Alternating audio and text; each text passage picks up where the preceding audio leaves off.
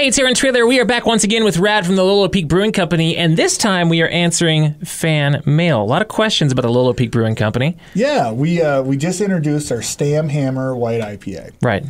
And what I get all the time is, one, what is a Stamm Hammer? So what is a Stamm Hammer? A Stamm Hammer is a firefighting tool that was invented by a gentleman named Stamm in the Bitterroot. That's actually a Pulaski with the axe end and then a flattened hammer end. So it's meant to pound in wedges for sawyers as they're cutting down trees. Wow, so more than just a tool, it's actually got a local story behind it. It's a local story. Had no idea. And so another question from the viewers was, why is the Stamm Hammer a white IPA? All right, so a white IPA is literally you take the best world of a wheat ale. Okay. So you have red torrefied wheat and regular wheat malt, and you make an IPA using a wheat base rather than a barley base. So that's what makes it a white IPA. It's not usually white in color Gotcha. or anything like that. It just means it has wheat. And so the taste is different, I'm assuming? It's a little bit sweeter. The Stamm Hammer has a little bit of lemon peel in it, so it has a little bit more of that citrus flavor. Really good in the summertime. Perfect. All right, so there you go. Radd, answering more of your questions at the Lolo Peak Brewing Company in person, which is located where?